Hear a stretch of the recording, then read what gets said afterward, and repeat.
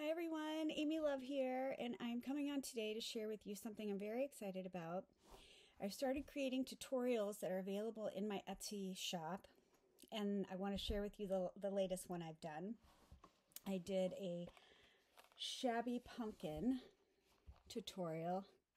Just think she's gorgeous. Isn't she gorgeous? So this was my example piece that I created. And then in the tutorial, I walk you through step by step how to create this one. I just think they're so pretty. So it's really easy step-by-step tutorial. It's perfect for beginners or if you've never done a shabby pumpkin before.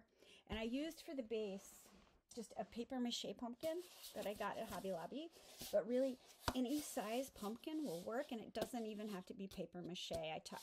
In the tutorial, I go through the things that you'll need to do if it's like an orange pumpkin or a different colored pumpkin, if it's not neutral like this. So I do go through that in the tutorial with you.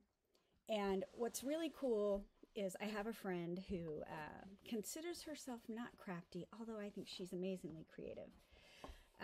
And she's agreed to take my tutorial and go through it and make the thing. So just to make sure I haven't left anything out so that a beginner could do it too. So thank you, sweet friend. I mean, that's just so sweet of you to do. So this is her pumpkin that she created using the tutorial. Isn't it gorgeous?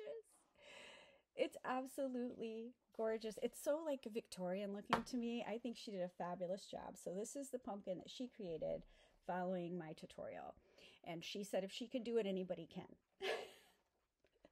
But I just think it's amazing. I think she did such an amazing job on this.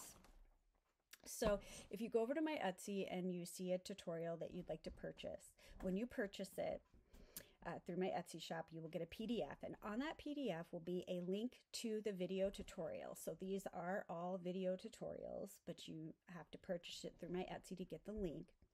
You will also get a list of materials. And that begins with the pumpkin tutorial. I have two other tutorials in my Etsy shop where I don't think I put the list in the PDF. I just go over it with you in the actual video. But beginning now, because that was a request that my friend had when she made this, is if I would put a list of the materials on the PDF. So I have done that. And I also have my contact information on the PDF if you have any questions. And I'm just really excited about it. So I'd love to know what you think about the shabby pumpkins. And you can find a link to my Etsy store below where these two white pumpkins that I created are for sale in my Etsy shop. They are in two people's carts right now, so I don't know if they'll still be there by the time that you see this video, but they are for sale. And then she said I could sell this one, but I'm not going to. I'm going to keep it forever. I love it. It's beautiful. I mean, it's just so stinking pretty. And I love how she added the greenery at the bottom. I just put doilies on the bottom of mine, but I think it's fabulous. So I'd love to hear what you think. Please leave me a comment below. And if you know anybody who's looking for a beginner's shabby pumpkin tutorial, please share this video with them. And I will see you all in the next one. Bye, everybody.